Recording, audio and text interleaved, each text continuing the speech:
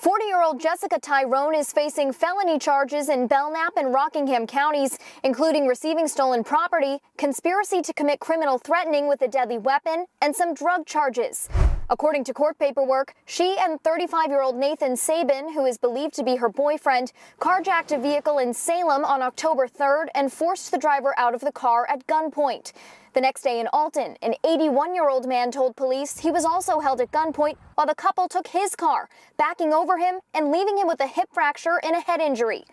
Video from a witness shows the days-long search for the suspects coming to a dramatic close in Drake at Mass, where police caught up with Tyrone and Sabin after they say there was another attempted carjacking there before Sabin hit a curb and was taken into custody.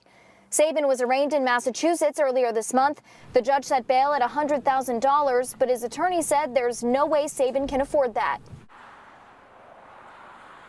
Tyrone is being held without bail and is due back in court in December. No word yet on when Sabin will return to New Hampshire to face charges here.